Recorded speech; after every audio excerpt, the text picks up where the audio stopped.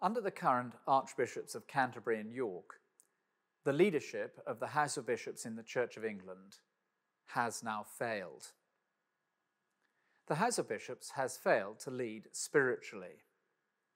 Above everything else, responsibility of a bishop in the Church of England is to uphold the truth of Jesus' teaching and thus to preserve the unity of the Church and the Church's witness. Jesus prays for future generations of believers on the night before his crucifixion.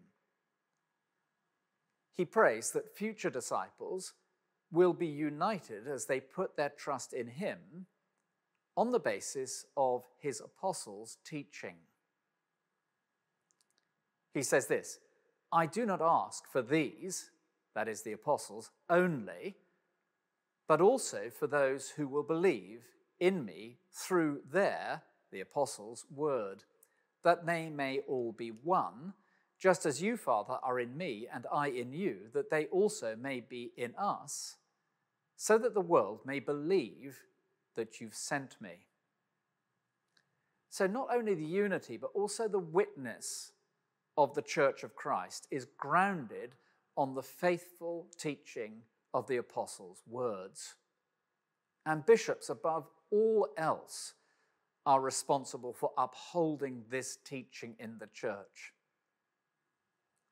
They promise, when made bishop, to uphold apostolic teaching. They're asked, "Are you ready to drive away all erroneous and strange doctrine contrary to God's word?" They reply, "I am ready." And so the vast majority of the House of Bishops of the Church of England have failed spiritually. This failure of spiritual leadership has been recognized internationally. The Global South Fellowship of Anglican Churches and the Global Anglican Futures Conference, representing over 75% of Anglican believers worldwide, have recognized the failure. The Global Anglican Futures Conference described their leadership as blasphemous. So the House of Bishops of the Church of England have failed to lead spiritually, but they have also failed to lead practically.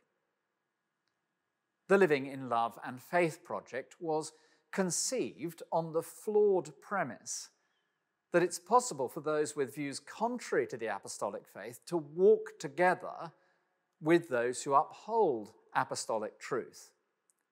Now, this not only runs counter to Scripture, but it also runs counter to all common sense. But the Living in Love and Faith project was also pursued in a flawed manner, with prayers being presented to the General Synod in February prior to any thought through and worked out pastoral guidance for their use. And now we hear that the three so-called implementation groups formed after the presentation of the prayers of love and faith have been disbanded. So under the Archbishops of Canterbury and York, the leadership of the House of Bishops of the Church of England has failed both spiritually and practically. As I speak here in the City of London, I'm surrounded by significant financial institutions that are household names both across the country and across much of the world. Banks and insurance companies and legal and accountancy firms and hospitals and charities. Were these institutions to suffer levels of leadership failure such as we have witnessed in the Church of England, it would result in wholesale loss of confidence and substantial boardroom restructuring. In the event of failed institutional leadership, if an institution is to survive, new leadership needs to emerge from those in the front line of operational activity. Now, we've witnessed this in areas of the National Health Service. We've witnessed it in areas of education.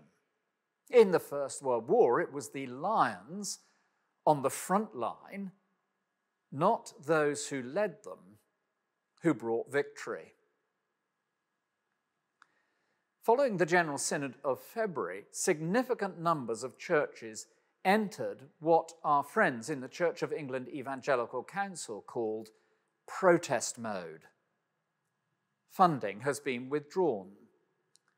Partnership with the House of Bishops has been broken. Churches have made it clear that diocesan bishops are no longer welcome to exercise ministry amongst their congregations. Wardens have been admitted without diocesan bishops' involvement, and alternative arrangements have been made for ordinands. All of this has been helpful in making clear to the House of Bishops that their failed leadership is no longer welcome in our churches. On their own, however, such protest measures can only express a rejection of the failed leadership on offer.